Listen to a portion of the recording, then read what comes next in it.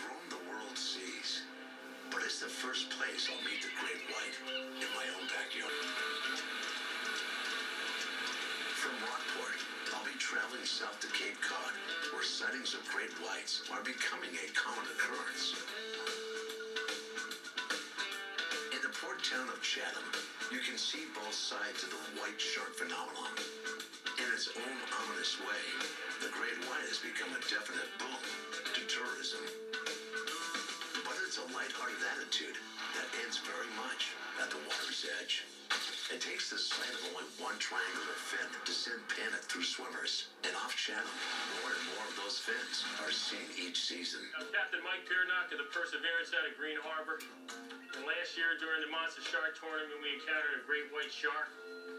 I was up in the Marlin Tower, and as I looked over towards the front of the boat, I could see her approaching. There was no doubt about it, it was a great white. She came so close.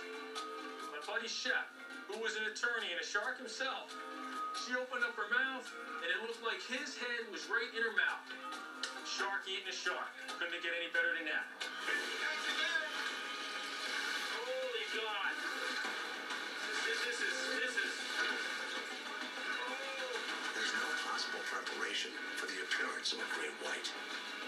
Oh my God, that thing is amazing.